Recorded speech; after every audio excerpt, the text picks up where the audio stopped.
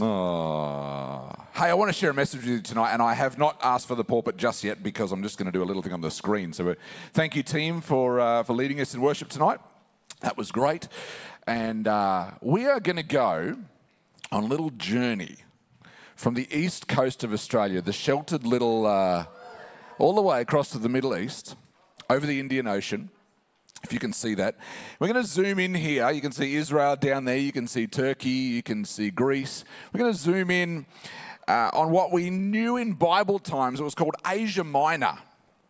And it's actually modern-day Turkey. And we're going to go to a little, look at this little place. How good is Google Earth? Pro, by the way. If you get Pro, you get the 3D buildings. Who likes the Colosseum sitting there? We are staring at the ruins of an ancient city. It's on the northern shores of the Mediterranean Sea, and this is the city of Ephesus. And today, this site is a tourist attraction, basically. There's a new city just across the road from it, but it's famous for its ruins, of course. And so here is some of the ruins that you can go to Ephesus today and see. And it's pretty full on. There's a whole bunch of different pictures. You can go from right across on the left all the way ahead. There's different pictures of all the ruins that you can go to Ephesus and see. This is the city that it was alive and thriving in Bible times. But most famously, Ephesus was known as the home for the Greek goddess Artemis of Ephesus. Artemis, what a terrible name. Who names their kid Artemis?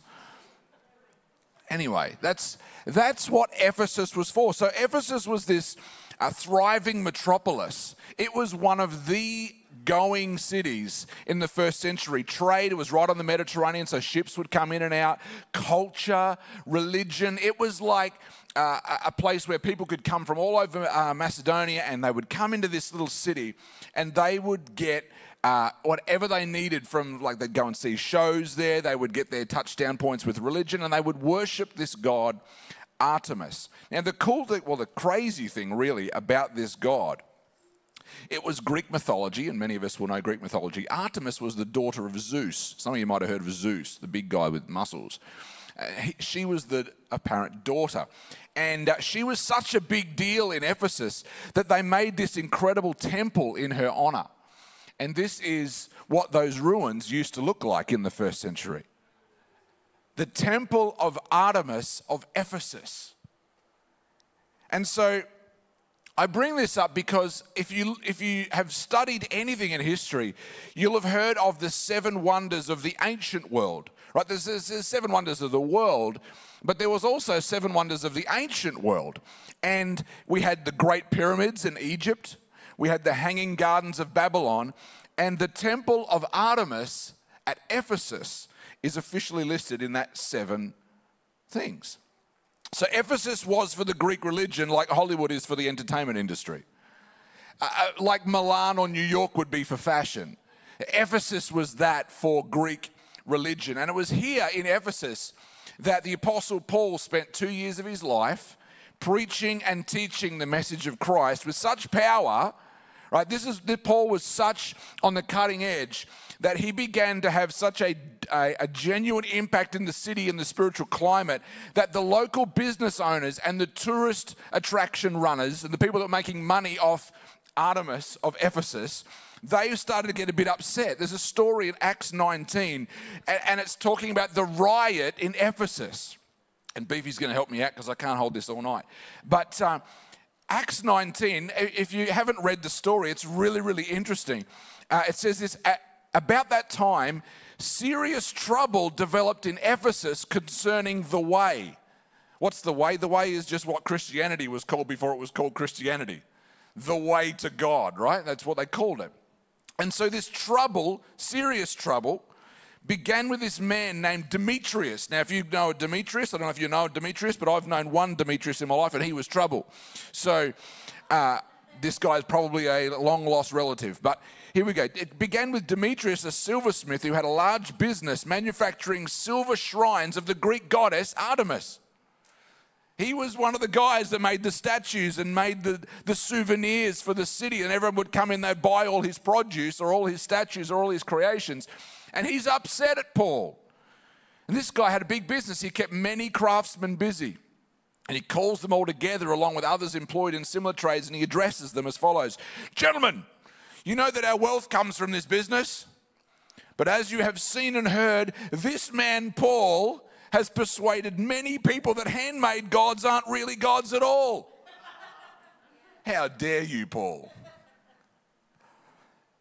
And he's not only done this here in Ephesus, but throughout the entire province. This is the guy's case against Paul. He says, of course, I'm not just talking about the loss of public respect for our business.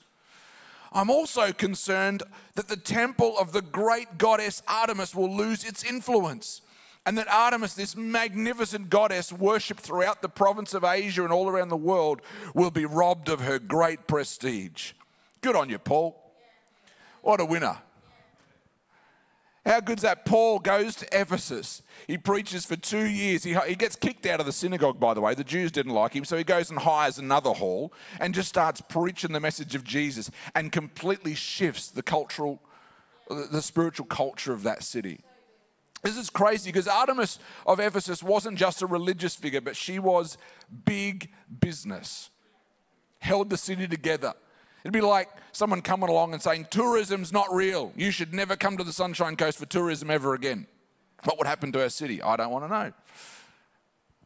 It's not that tourism's a god, but that's kind of what it's so ingrained in the culture and so ingrained in the thinking. This is where do you go in Australia if you want a good holiday? You go to the Sunshine Coast.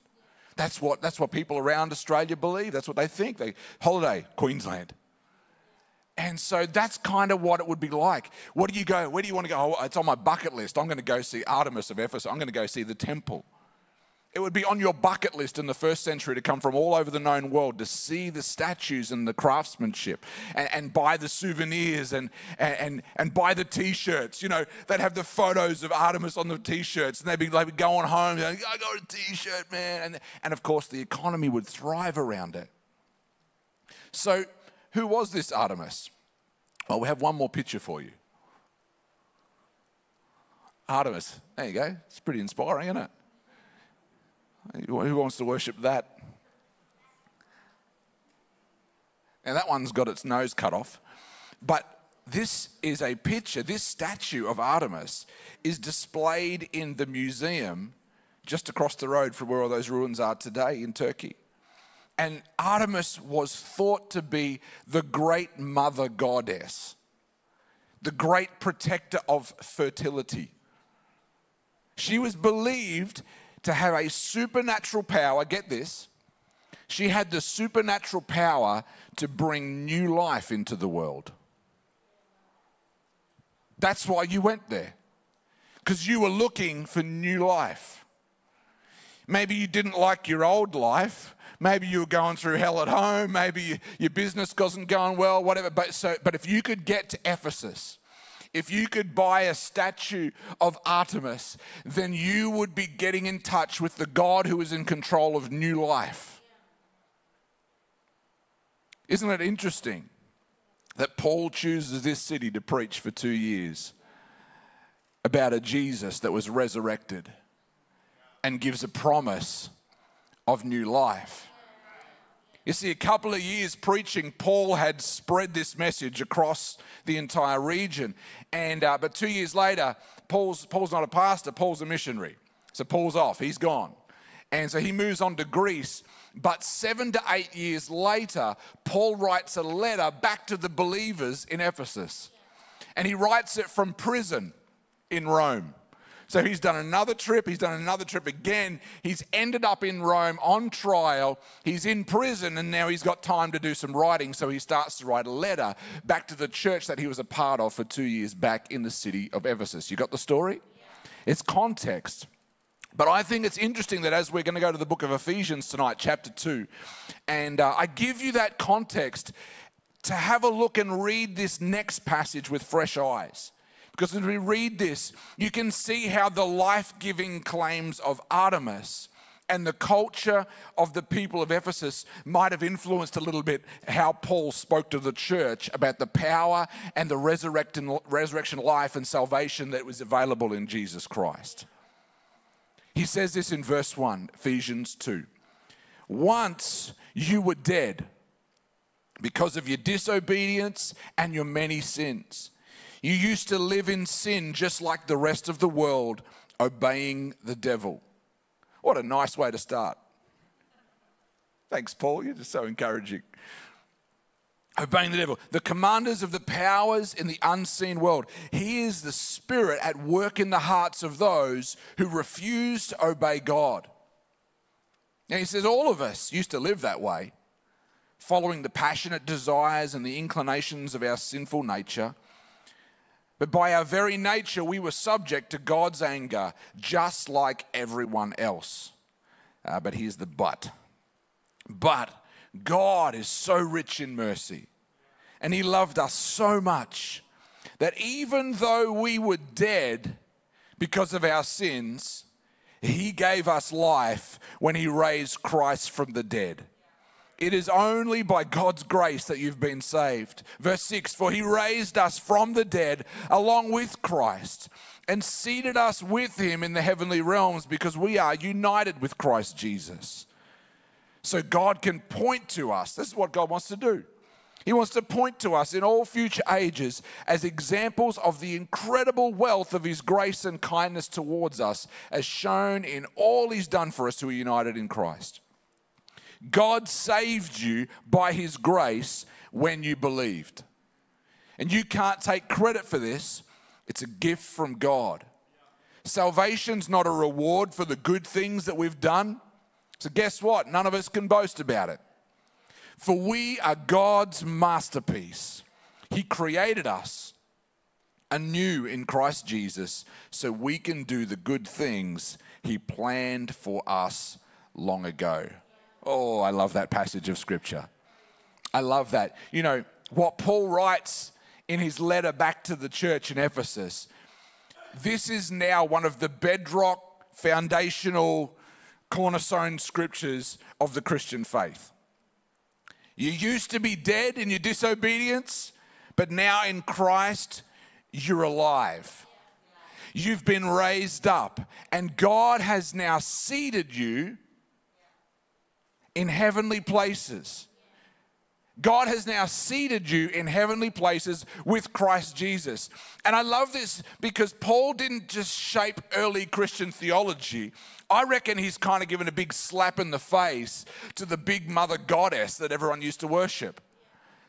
She used to claim that she was the life giver, and you thought that your life came from her, but make no mistake, when you were still dead in your desires, you were still slave to your sin, but the real God, the God of heaven and earth, the God who created you, who is so rich in mercy and love towards you, even though you were still dead. You thought you had life, but even though you were still dead, he raised you. He gave you new life when he raised Christ from the grave. Your life doesn't come from no stupid mother goddess made out of stone or wood or silver or whatever you think it is. Your life is a gift. Your life is a gift, and it was given to you by the God who raised Jesus from the dead. And he didn't just raise Jesus, he raised you with him. When God raised Jesus, he raised up a new humanity, a new group of people who'd say, you know what, I'm going to put my faith in that. I'm going to put my trust in that. I'm going to live my life knowing if God can do that for him, that I'm part of the group that's going to go and do it. He's going to do it for me too. You see, Paul, what's he trying to do? He's lifting the vision of the Ephesian church. It's not like, well, you know, I met Jesus and I guess I'm not going to hell anymore. That's a good thing. I said, it's a low bar, you know. It's like, cool, you just got saved from getting wiped out. We're thankful for that, but surely there's more. And Paul brings this beautiful analogy of even though you were walking and you were talking and you were trying to do life the best you could, you got to understand you were dead. You were dead. You had nothing in you to be able to get out of the rut that you were in. I know that was true for myself. Come on, who's got that testimony? You go, you know what, I was living, I was breathing, I was doing, but I was subject to the desires and the sin that had a trap around my heart. And I love this. Paul's lifting the vision. Hey, in Christ, you are no longer subject to the world around you. You're no longer subject to the world that was once within you. You're free. You're free. You've got a new life.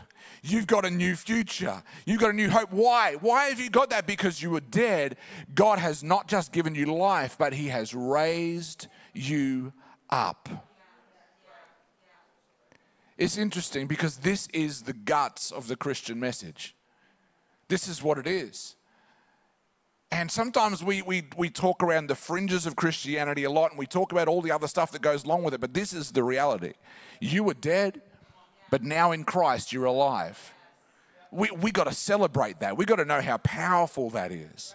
Matthew Henry, the old Bible commentary, it says this about this verse. It says, sinners roll themselves in the dust. Sanctified souls sit in heavenly places and are raised above this world by Christ's grace. That's an interesting picture. Sinners roll themselves in the dust. It's like you don't have a choice. You're just kind of just going through life, facing the dirt, day after day, don't have any ability to do anything different. You just kind of like got a ring in your nose and getting dragged along by life. But sanctified souls, those who have got their faith in Christ, man, God lifts them up. And so I've got a couple of thoughts that I want to throw at you tonight that I believe are going to encourage you and maybe help somebody out tonight, depending on what it is that you feel like maybe has still a grip on you sometimes. Who knows that we can have our faith in Christ and we can see this reality that I'm raised up and I'm seated in heavenly places, but for some reason there's still this battle that goes on and there's some stuff from our old life that still has a grip on us. Just me? Everyone's really quiet. Like, not me, Pastor Rick. I got it sorted out. I'm like, no tension here, no battles here, no fighting here. I'm fine, Pastor. No, come on. Who knows there's a battle going on? And we've got to wrestle it sometimes. We've got to come back to this place. We've got to know in Christ. So here's 3 simple thoughts for you. The first one, you have been raised above your carnality. Oh, there's a word we don't use very much anymore. This is a word that if you read any of the newer translations of the Bible, like the New Living Translation or the Message or the Passion or any of these newer translations, this word's kind of like deleted. People don't know what it means anymore. But it's interesting. It's a very interesting word, carnality. I want you to have a look at this. The meaning in the dictionary is this: the quality or the state of being merely temporal or worldly. A lack of spiritual vitality or maturity, and then this is nasty, the preoccupation with or the indulgence in the flesh or the body and its passions and appetites and sensuality. It's interesting because that's what Paul was saying in verse 3. He says all of us used to live that way. All of us used to live that way, following the passionate desires and the inclinations of our sinful nature. That's just our default nature. You know, we were all subject to our own carnality. But in Christ, come on, there's a hope. Because even if those desires remain, if you keep coming back to the seated in high places, if you keep coming back to what the Holy Ghost does in your life, even in Christ, even if those desires remain, guess what? They're no longer in charge anymore. And that should give you some hope. I know plenty of people that have said, you know what, when I came to Christ, all of my sin and everything was washed clean and I just didn't want to do anything wrong anymore. I'm like, good on you. That's an amazing testimony, but that's not everybody's testimony. Sometimes, I don't know what it is, but we give our lives to Christ, we give our heart to Christ, and yet for some people it's like, boom, just disappears. For some people, they've got to walk it out over a process. But the hope is not that God has taken it away necessarily. We're already in high places. God's seated me there. So if I've still got these desires, my hope is, you know what? I'm no longer subject to that. There's another way out. It's not that I'm not going to be tempted. Jesus was tempted by the devil, wasn't he? Turn these stones into bread. Well, it's just a loaf of bread. Come on. But it was about the fact that I'm not going to do what the devil says. You might go, what's wrong with a loaf of bread? Bread's not sin. Now, we could get into a theological debate about what that means, and we could dig into the Greek and look at it. But the reality is, bread wasn't sin, but leaning into the temptations of the devil. It's never going to go, well, that's sin. That's not how God has designed Jesus to walk. And so Jesus is free because he goes, you know what? I haven't eaten for 40 days. I could turn that stone into bread, but I don't need to. Because there's another way. Whatever the devil presents me, I know there's another way. Because I'm free. I'm not stuck into my fleshly desires. I'm not stuck having to live out the desires of my old sin nature. Whatever my sin nature throws at me, I'm just going to push a pause button on that and go, even if I can't see a way out yet, I'm just going to push pause because God has always made a way out. God always makes a way out. Oh, but Pastor Rick, you don't understand how. No, I understand. We're all human. But here's the truth and here's the promise. God always makes a way out. God always creates another pathway out of our sin as long as our heart is thrown into what God has done for us. Excuse me for 1 second. This is old school preaching tonight. You know what I'm saying? Like this, I've been pastoring for 14, 15 years. This is the first time I've preached on this kind of topic. And I'm like, I've heard heaps of messages, but I've kind of always dug around the outside. I'm going, this is power. This is where I got to keep bringing myself back to. 2 Corinthians 10 in the New King James Version. This is what I grew up with as well. For though we walk in the flesh, come on, we're still here. We're still on the planet. We're still walking through it. We do not war according to the flesh. So we still war. We're still walking and we're still warring. We've still got battles, we've still got wrestles that we've got to play out. But we do not any longer war according to the flesh. Why? Because the weapons of the way that we fight are not carnal. There's that word. But they're mighty in God for pulling down strongholds. And this is how it works. We cast down arguments. It's not an argument with your brother. That's an argument that the devil throws in your head. We cast down the arguments that come to us.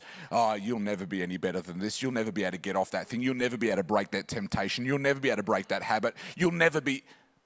We cast down arguments and every other high thing that exalts itself against the knowledge of God, and we bring every thought that we have and we put it in prison and we bring it captive and we go, you know what? I've seen you before. I know where you're coming from. I've seen that thought. You're saying that about me. I'm going to take you and I'm going to put you over here and I'm going to open up the dungeon in the ground. I'm going to kick you in there, stomp you down. I'm going to come back because you don't know Christ.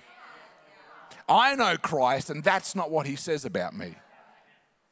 So when I find myself in a personal battle, today, tomorrow, tonight, whenever you're going to run into the next one, before you get out of here, just trying to get your mask on the right way.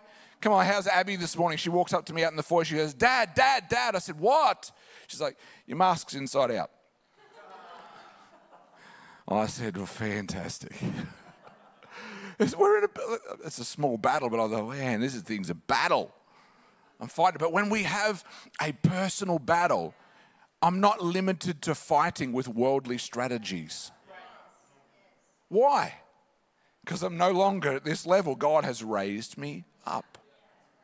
And see, the thing is, if I'm seated in heavenly spaces, if God has put me there, then I've got the ability to fight with heavenly strategies. The space that you're in determines the strategy you fight with. So what are you fighting with? How are you fighting in your battles? That all comes from your mind space. What space are you in? Are you casting down every imagination, or are you entertaining them and having them over for dinner? You're no good. You're never going to get out of this. That habit's too hard. Oh, yeah, come and hang out with me for a while. You make me feel really good. I'm just going to keep you around the place a bit. Get rid of it. Heavenly strategies. You know, when Jesus came on the scene, he taught, for a lot of people, what Jesus taught about how to deal with these battles was revolutionary. But it's interesting because this is something that we would think from the New Testament, but have a look at this from Proverbs 25. Old Testament. If your enemies are hungry, give them food to eat. If they are thirsty, give them water to drink. You will heap burning coals of shame on their heads, and the Lord will reward you. That sounds like something from the Sermon on the Mount that Jesus would say. But that's from the book of Proverbs. It's always been an option, but when we're in the sin nature, we just can't do it. If my enemy's hungry, I'm going to kick him in the teeth and tell him, you know what, serves you right. You shouldn't have been such a mongrel to me. That's a worldly strategy. When your enemy's down, kick him in the teeth. But God says, no, give them food to eat. If they're thirsty, give them water to drink. It's a heavenly strategy. But you can't engage in a heavenly strategy if your head's not in a heavenly space. Come on, we don't have to live like the world does. We don't have to. You still can. You still can. I was scared of the Holy Spirit as a kid because I was like, man, I don't want to get possessed by a spirit. It's going to make me do a whole bunch of things that I don't want to do.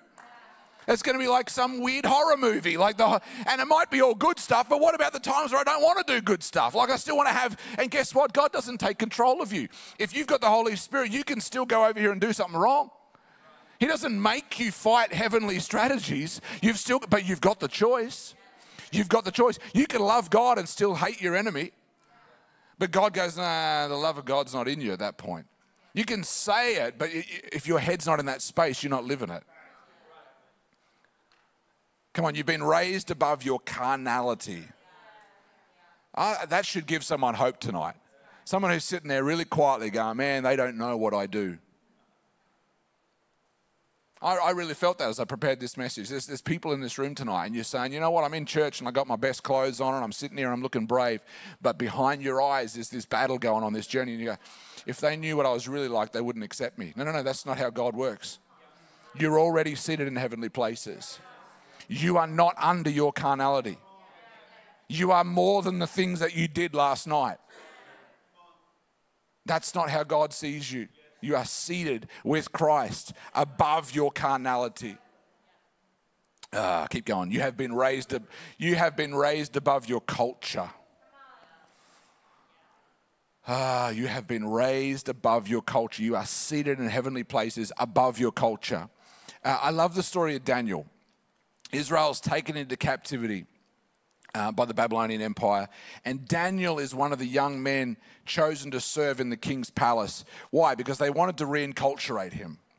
They wanted to take him out of the godly culture that he'd been in, and they wanted to turn him into a Babylonian servant. But I love Daniel because whether it was his diet that he refused to change, or whether it was his prayer life that he refused to abandon, even when it landed him in a lion's den, he never let the culture around him shift the culture that God had placed in him. He never let the culture around, I'm going to say that 3 times. He never, well, twice, now you think I'm just coming. But the culture around you is going to try and shift you. But Daniel said, you know what? I'm making a distinction between the culture that's around me and the culture that's inside of me. And I'm okay with them being different. I'm going to hold on to that which God has planted in my heart. I am not subject to that which is around me. I'm separated from it. I am lifted above my culture. You know, our culture right now is powering away from Christian values at a rate that we have not seen in the last 100 years. And honestly, it is. Growing up, I had people that were older than me, maybe about how old I am now. When I was like a teenager in my 20s, and they would say that. And I'd be like, yeah, it's like I get it, but it's okay. But now I've got some more context in life and I've been around for a few more decades. I'm like, wow. Like literally, our world is going to hell in a handbasket. It's trying to get there quicker and quicker every week. There's something new that I look at and I'm like, really? Are we going there already? Like I thought that'd be like 2030, you know what I mean? But it's 2021 and we've taken a leap in 1 year what I thought might take 10. Our culture is powering away from Christianity as quick as it can. And I'm not trying to get down on the world around us. That's what I'm saying. I'm saying this because we have to understand that kingdom culture and godly principles and anybody who holds to them, by the way. Because kingdom culture and godly principles don't exist in a vacuum. They exist in the hearts of men and women that have decided to dedicate their heart to Christ. And so we are carriers of kingdom culture. You don't have to be. But I pray that you are. I pray you're a person that says, you know what, I don't want to do things the world's way. I want to do things God's way. I want my life to be determined by what's written on the pages of Scripture, not just what the news tells me that I should do or the influencers on Instagram tell me I should do. I'm different to that. There's a culture inside of me that's set apart, that is holy, that is set apart for a reason. God wants to do something with me. But if you are a person that carries kingdom culture, then guess what? You are going to be ridiculed. You are going to be mocked wherever you turn. And give it enough time, you'll probably legally prosecuted as well. That's where our world is going. And I hate to say it, but sometimes I think the culture around us has more impact on us than perhaps we realize. And like Paul, I want to remind us tonight, let's not forget where our life comes from. Okay, so he's writing to the church in Ephesus saying, I know you're following Jesus, but don't start to slip back and you were once dead. Don't go back to where you were dead. Your life comes from Christ. The hope that's in your heart is not coming from the culture that you're in. It's coming from the gospel that I preach to you. Christ has blessed you with every spiritual blessing. I want you to understand that, church in Ephesus. That's what he's saying. And I'm kind of saying the same thing tonight. Let's not forget where our life comes from. If you've got some life and God's done something in your life, don't walk away from him and think that it's going to sustain and kind of keep going like that. You need to stay plugged into everything that God's doing for you because he is your life source. He was the one who gave you new life. He was the one that raised you up. John 15, verse 5. Jesus speaking, he says, yes, I am the vine and you are the branches. Those who remain in me. That's more than a daytime decision. That's more than just like a nice prayer at an altar call. That's more than raising your hands in worship on a Sunday night and then going back out and doing whatever you did last week. Those who remain in me and I in them will produce much fruit. For apart from me, you can do how much? Not very much. That's in the minuses where I come from. You can do nothing. Anyone who does not remain in me is thrown away like a useless branch and they wither. Here's the thing, our life comes from the vine. We are but branches. Never start to believe that your own mail. Don't read your own mail. Because you got mail about yourself. You write stuff down, pretty good, I'm doing this. Don't believe your own mail. Come on, stay plugged into the vine. We are just a branch. I got nothing to offer you than what flows out of the vine, comes into this branch, and hopefully it's part of the kingdom of God. I love it. Last week I preached about this thing where the kingdom of God is like a tree that grows up and nests, and birds come and nest in its branches. I pray that we're all just branches on the same tree, that we're all branches coming off the same vine. And if I'm not plugged into the vine, if my life is not coming from the vine, then guess what? I got nothing to offer you. I'm not that good looking. I'm not that intelligent. I got nothing to offer you other than what I get from the vine. And so be mindful of how much credibility you give to the culture around you. Be careful of the TV and the media that you allow yourself to enjoy. Be aware of how the culture around us is constantly communicating to us. The stuff that you put on TV, the stuff that you listen to, the things that you scroll and you click on, they are communicating something to you. Hey, this is how you find love. This is what makes you valuable. This is what you should think about political parties. This is how you should position yourself on social issues. They're communicating something to you. It's coming at you 24/7. Be careful how much credibility you give to the culture around you. Be careful and mindful, young person, because sexuality and gender and relational issues, come on, it's coming at us everywhere. Our culture is driven by what the Bible calls the spirit of this age. And it's communicating its values with us more boldly than ever. Like our kids in school are getting taught stuff that you would never have told a high schooler 5 years ago. Our culture is coming after us. It wants to eradicate Christian belief from the earth. And it's not new for our era. It's been like that throughout history. You want to be a believer? You want to be above your culture? It's going to cost you something. It's going to take everything you've got to stand upon Christ and say, this is where I'm living my life. This is how I do this. We have been raised above our culture. We are seated in high places above our culture. So let's not fall back into what God has lifted us out of. Don't give it more credit than it deserves. Last one. You ready you got one more?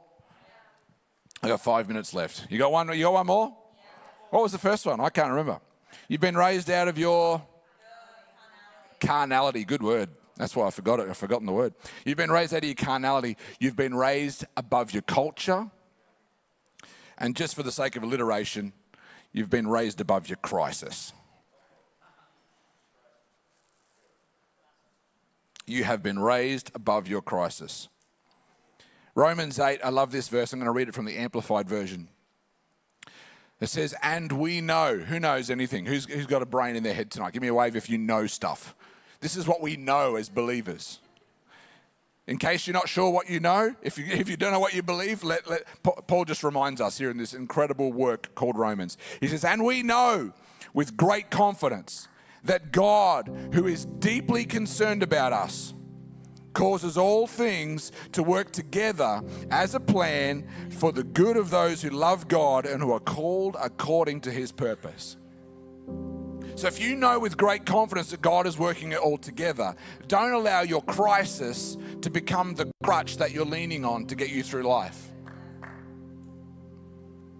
If you need a crisis to lean upon to give you validity, and everything that comes out of your mouth, if you're how's your week? Oh, you wouldn't believe what happened this week. This happened to me and that happened to me. Oh, it's unbelievable that I'm so busy and this person did. How come we can't have conversations? How was your week? My week was so good. I stood upon the word of God and God changed me.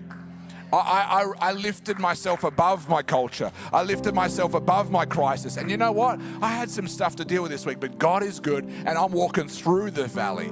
I'm not staying here. Oh, you should see everything hell's throwing at me. It's coming at me from all sides. Come on, you've been lifted above your crisis. You are seated in heavenly places. You don't need a crisis to make you important.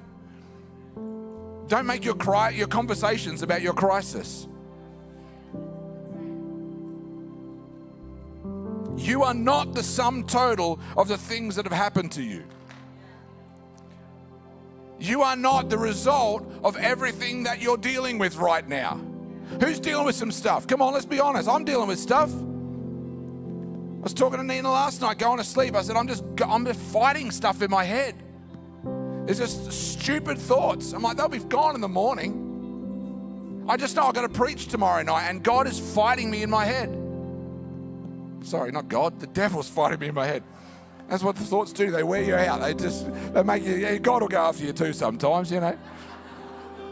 You idiot, Rick, no. But who knows that I'm not the sum total of the stuff that I was thinking last night at 11:30. That's not my life. That's not what I'm subject to. I love it. This is Pastor Ash this morning. I leaned over in worship. I said, you changed my sermon this afternoon. You preached so good this morning. I just went home and I said, you know what? I'm stealing that and preaching it again. Who am I? I'm not my crisis. 2 Peter 1, I am a chosen people. We are a royal priesthood, a holy nation, God's special possession. Why? So that we may declare the praises of him who's called you out of darkness into his wonderful light. You know, Pastor Ash, when you preached this morning, I was thinking about the British royal family. I don't know why the British, that's just the royal family that I think of. Livy was asking me yesterday, there's like some 20-cent and 10-cent coins on our kitchen table, and we're flipping coins. You know, Poppy was teaching her how to flick a coin. And she picks one up, she goes, Dad, why is the Queen on the money? I said, the Queen's the boss. And so you just do whatever the Queen says, right? And you'll be okay in life. But you are a royal priesthood. Get this, I reckon this is going to bless you. The royal family is always in a crisis. Who knows it to be true? Come on, in my lifetime, it started with like Charles and Diana, you know, and Charles's affairs with Camilla Parker Bowles, and then Diana tragically dying in the car accident, and crisis after crisis. I mean, just in the last 2 years, Prince Andrew spending all his time with Jeffrey Epstein, the pedophile, and it's like Prince Harry, whose whole life has been a scandal, you know, marrying Meghan Markle, and then there's the Megxit scandal, and then there's the death of Prince Philip, and the 2 years before that, the time he rolled his car and crashed it on the grounds of Balmoral, and then now Prince William and Prince Harry aren't speaking anymore. Like, it's just one crisis after another. But have you noticed after all of this, I mean, that's just in my lifetime. The Queen's been in, 140 years or something. Like, it's just been one after another after another. Crisis after crisis after crisis. Here's the thing, have you noticed after all of their crisis, it's like home and away. It's out of control. But have you noticed after all that they've been through, they're still the royal family. Nothing of their dysfunction is stopping them from walking out onto that balcony at Buckingham Palace and looking down at the people whenever the occasion calls for it and waving to the people, and everyone just going ballistic on the grounds underneath. Yeah! And they dress up in all their kit and they look amazing, and it's like there's not a problem in the world because they're the royals, a royal priesthood. And crisis after crisis after crisis, they're still royal. Because what you go through doesn't change who you are. What you're dealing with behind the scenes doesn't change your identity. It doesn't remove your last name. If you are a son or a daughter of the living God, you don't get unsunned or undaughted when you make a mistake. It's like, oh, I'm like only half a son. No, the prodigal son was still a son. He might have been away from his father, but when he came back, he was still a son. The father never once entertained the concept that he would be a servant. See, when God, by his grace, raises you up, come on, stand with me, raise yourself up. There you go. Raise yourself up. When he raises you up, he lifts you above your crisis. He raises you out. He gives you a new perspective. He changes everything about the way that you viewed your life. There's new options on the table. If you were looking at the menu of life and you were just eating cabbage every day of your life, all of a sudden God puts new things on the menu. Now there's like burgers and steak and Japanese and sushi. And there's a lot of options on the table when you're following Jesus. It was fried cabbage before that every day. But in Christ, there's options. You are just set free. You are set free from anything that would try to define who you are. Why? Because God has lifted you out of your dysfunctional upbringing. God's lifted you out of your childhood abuse. God's lifted you out of your poverty and your lack. He lifted you out of that. He lifted you out of that medical diagnosis that you haven't even had yet. You're going to get it in 20 years' time. You've already been lifted out of that. God's lifted you out of that. You've been lifted out of your failed marriage, out of your habitual sin, out of the limitations of your personality that we're also aware of. God has lifted you out of that, and he has seated you with Christ in high places. Why did he do this? Just because he loves us. Because he's full of love, grace, and mercy. Oh, God, I'm so grateful that you're a God of mercy. I can't speak for anybody else, God, but I know as for me, if it wasn't for your grace, God, I know I wouldn't be standing here.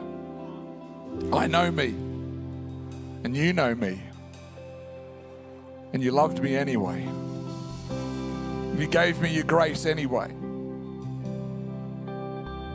And God, I pray for someone tonight that their faith would start to rise.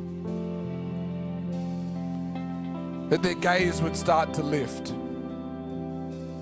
Because God, at the end of the day, you've done everything that you need to do to set us free. We just got to now come by faith and receive the gift. We come by faith, God, and we receive the gift. Come on, with every head bowed tonight. Every head bowed. Everyone's eyes closed. Come on, I want you to spend just a moment with God tonight. Don't look at the person next to you. Don't look at the band on the stage. Don't look at me. Don't look at your watch. Don't look at your phone. Come on, just you and God tonight. What is it that the Holy Spirit is speaking to you about that you've already been set free from, but tonight you know He's asking you to take a step out of something? By faith, to take a mental step out of something. Come on, is it dysfunction in a relationship tonight? Is it a sin that you've given to God before, but you just keep falling back in? Is it a part of your personality that you're wrestling with, that you know is not how it should be, but you've given it to God before, but it just keeps rearing its ugly head? Come on, just give it back to God tonight. Come on, by faith, what's He asking you to step out of, or what's He asking you to step over? Come on, what's holding you back? Maybe, just for my points, is it the carnality of your heart? Is it the culture that you're in? Is it the crisis that you're dealing with? I don't know what it is tonight, but come on, in a moment between you and God, just right now, give it over to Him.